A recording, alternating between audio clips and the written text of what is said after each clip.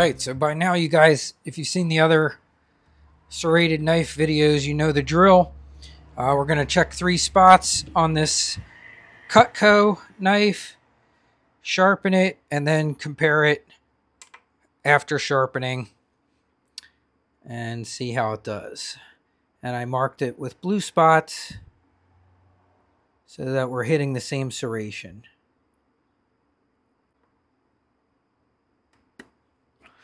.483 on the first one.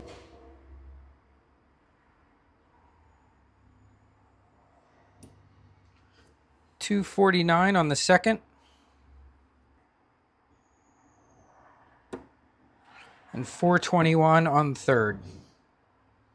Okay, so on Cutco knives, they basically have a patented design, and it's kind of a little rectangle. But the nice thing is that the backside is flat. So it's got one flat side, and then it's just got these kind of squared off, teeth, but your backside's flat, no different than any other serrated knife. And I find these sharpen just as well, and let's get it done so I can show you. Same process as always. This is a brand new 600 belt that I just split the other day with that new belt splitter that you guys saw. And I just do the same process that I always do on regular serrations on these Cutco Double Ds.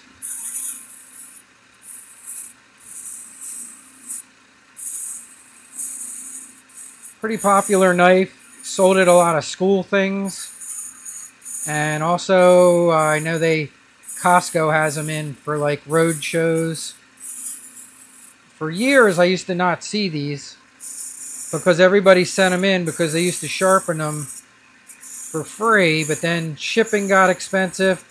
And when I really first started seeing these was during the pandemic, because Cutco's time to get them back to their customers was really a long period of time.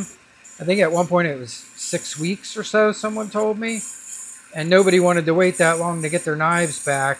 And that was the first time I started seeing the Cutco knives come into my shop.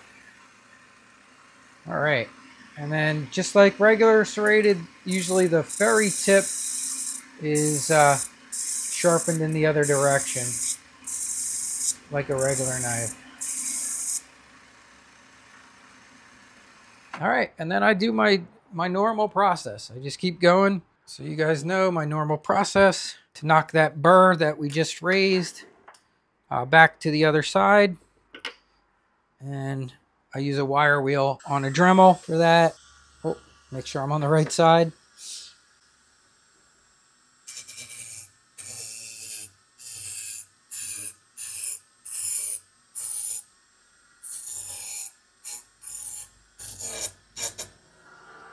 Doesn't take much on these, typically one pass.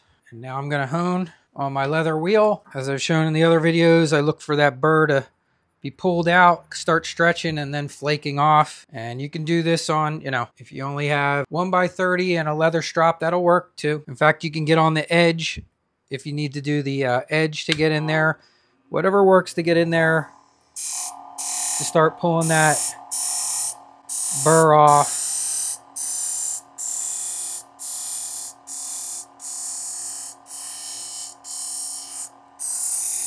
Yeah, this feels 100% better.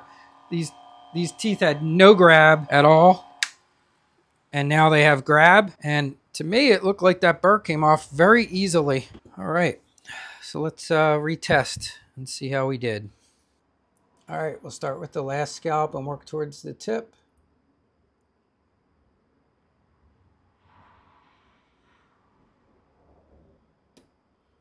.327. I know we were in the 400s, so that's an improvement. .223.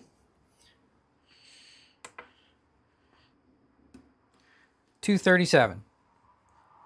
So pretty good scores all around, and I think we had a nice improvement on each one. Okay, so that was just a single one belt process. So now let's see what happens. How much can we improve one of these, or Cutco Double Ds, if we add in an A16 belt to the mix? So let's do a pass now at A16 and see if we can get this even lower.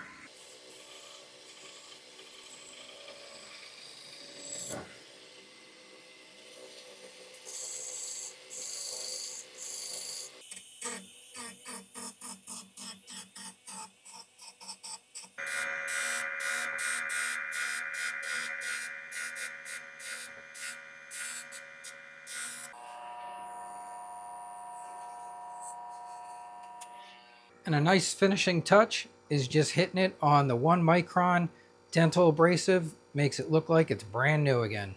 Feels really good again. Let's see what a 2-belt process, which you can see I'm only up to 2 minutes right now.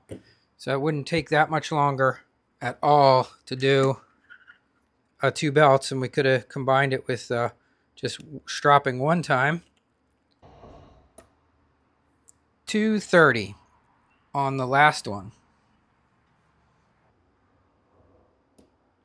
190.